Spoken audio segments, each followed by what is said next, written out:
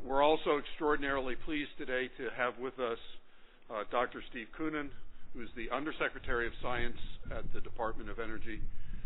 He has responsibility for those other two major missions of this facility, improving our intellectual security and improving our energy security. We, as a laboratory and as a country, are extraordinarily happy to have such talent as Steve's in such an important position in the years where so many challenges are facing us. Steve has been part of this program both while he was at Caltech and elsewhere, and led many of the reviews that looked critically. And I can assure you Steve is very good at asking hard questions. So it's an extraordinarily great personal pleasure to have Steve here to talk to us today.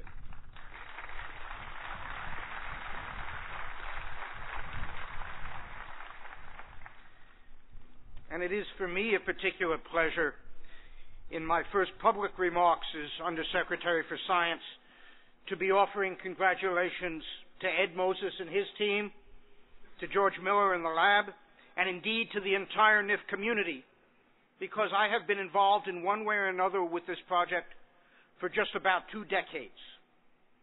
It seems a long time ago that I chaired the National Academy of Sciences committee that set out the NOVA technical contract, defining the hurdles that had to be surmounted before the NIF could be given a go-ahead. What has kept me involved over the years is that the NIF is, for me, the quintessential DOE project. First, it is a new facility that boldly expands technical limits. Indeed, marshaling the resources and stamina to design and construct something of this scale, complexity, and multidisciplinary nature can be done only in a national laboratory. And second, this new facility will enable unprecedented work in the DOE mission areas of science, energy, and nuclear security. Tom D'Agostino has already spoken to the nuclear security applications, and I'd like to say a few words today about the science and energy. Science on the NIF is largely about the properties of matter under extreme conditions that we have not yet been able to obtain in the laboratory. High temperatures that rip the electrons from atoms and high pressures that cram ions together transform ordinary matter into an unfamiliar and difficult substance known as plasma. Understanding plasma properties such as how it flows, how it interacts with light, is a central problem in basic science with relevance to the stars and the planets. The NIF will be the centerpiece of a new research effort, bringing together atomic and condensed matter physicists, hydrodynamicists, and astrophysicists into the emerging discipline of high energy density science. And please remember that beyond the subject matter, these basic science studies inspire and train young researchers and develop techniques and instrumentation, all of which are essential foundations for more applied work. Now, it has long been the dream to harness fusion for clean and unlimited energy, and certainly our present energy challenges make that dream even more tantalizing.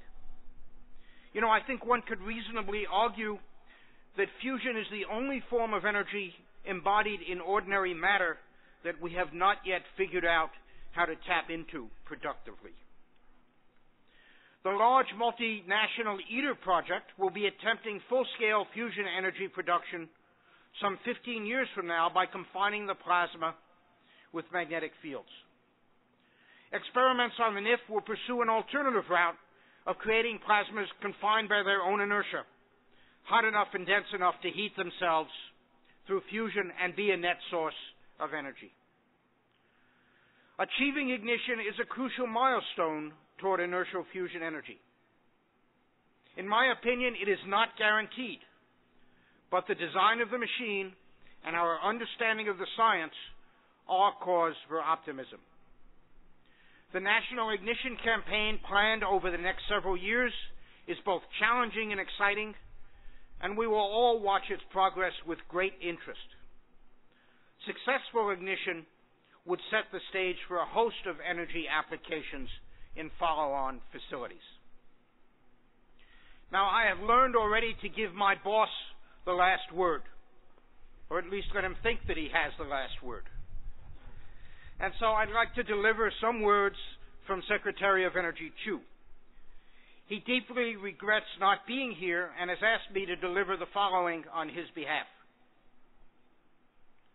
I wish I could be with you today to dedicate this extraordinary facility.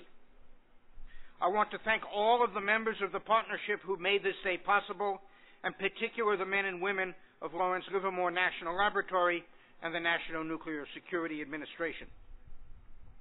The National Ignition Facility will help keep the United States at the forefront of science and discovery. It will allow us to maintain the safety and reliability of our nuclear stockpile, to understand the inner lives of stars and giant planets, and to probe the origins of the universe itself. And if we can achieve ignition, it could lead to game-changing advances in how we generate clean energy. As the world grapples with the unprecedented threat of a changing climate, that is a worthy goal indeed. As one of my predecessors said at the groundbreaking ceremony for this facility, NIF will help assure the national security, the economic health, the energy security, and the scientific leadership of the United States. I commend you for completing the awesome task of constructing the most complex, precise, and powerful optical system in the history of the world. And I look forward to the discoveries that you will make. Thank you all.